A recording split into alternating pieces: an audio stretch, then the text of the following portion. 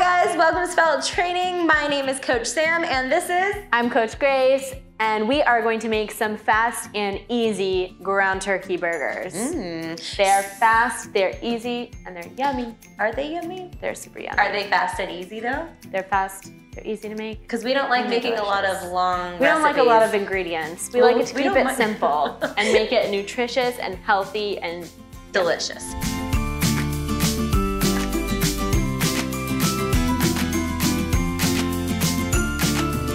All right, so real quick, this is what's going to happen. I'm going to mix everything together, tell you how much the ingredients that we're using, what they are. Grace is gonna tell you some benefits, and then we're gonna cook them up. So first we have an avocado.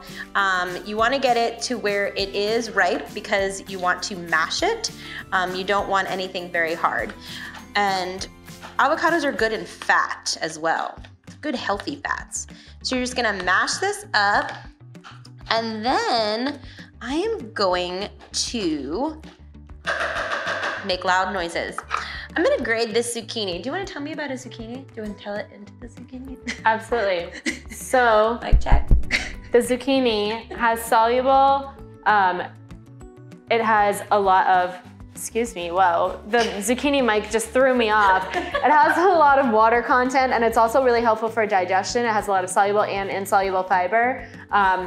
And it's super healthy, it's a lot of antioxidants in it, and it's just great. Zucchini's super versatile. You can cook it in so many different things.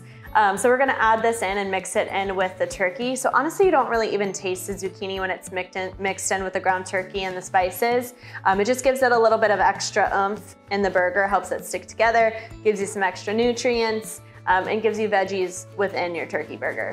The one thing I like about zucchini is I like zucchini in all kinds of ways. I've had zucchini bread, zucchini noodles to substitute it for a pasta.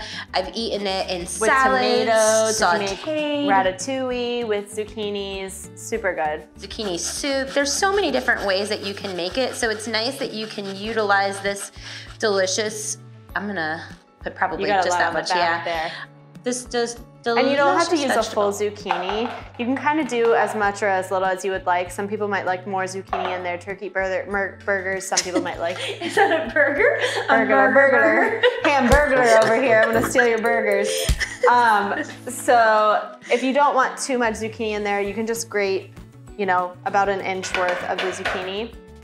And then add the turkey. So we have ground turkey. Make sure that you do kind of pat dry it a little bit. It does contain a lot of water. So when you are making the turkey burger on the stove, you don't want it to get very watery and juicy and then keep it very moist. We do want to dry it out just a tad bit because of the zucchini in here that is going to add some more liquids. So we're gonna give this a stir, and then I have some fun dry ingredients of spices. We have cayenne pepper, it looks like cumin, and then some garlic. So, and cayenne pepper is super good to help give the metabolism a nice little burst and curb hunger and cravings. So we add that cayenne pepper to give it flavor, but also there are some benefits. And it's a meta booster. It's a meta boost. It's a meta influencer. Meta booster influencer spice.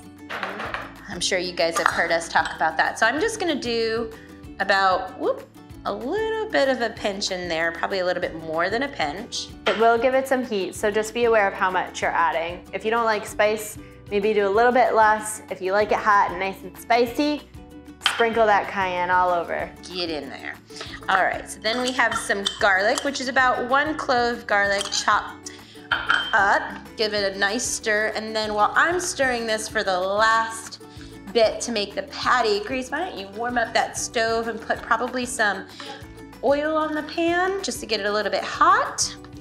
So we like our pan to be warm before we cook. It's always best to warm the pan and let it get nice and toasty. And then we're gonna add just a little bit of olive oil just to drizzle and coat the pan so it doesn't stick. Not a lot, maybe a tablespoon, or not, sorry, maybe even a teaspoon. It's not much, but just make sure that you're coating the pan so that way we can have some oil on there so the turkey burgers don't stick because they will get a little sticky. All All right, how is that warm over there? Because I'm gonna walk this nice patty over to you. Yeah, I can feel it warming up, so. Good. Good to go. Perfect. There's one. And we're gonna cook these on medium heat.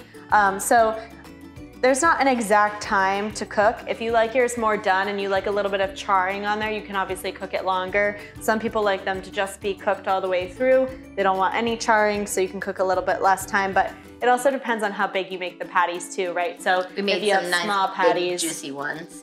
Yeah, these are pretty good size, so it might take a little bit for them to cook. So we'll have them cook on the stove, and we will catch you guys back in a couple minutes once these have started to cook. So we'll see you guys in a little bit. All right, guys, so we've waited about 10 minutes now, 5 minutes on each side of the turkey burgers. Grace is going to pull those burgers off of the stove. Make sure to turn the stove off. And we flipped them a couple different times, so it's 5 minutes on either side, but we liked them a little bit more brown.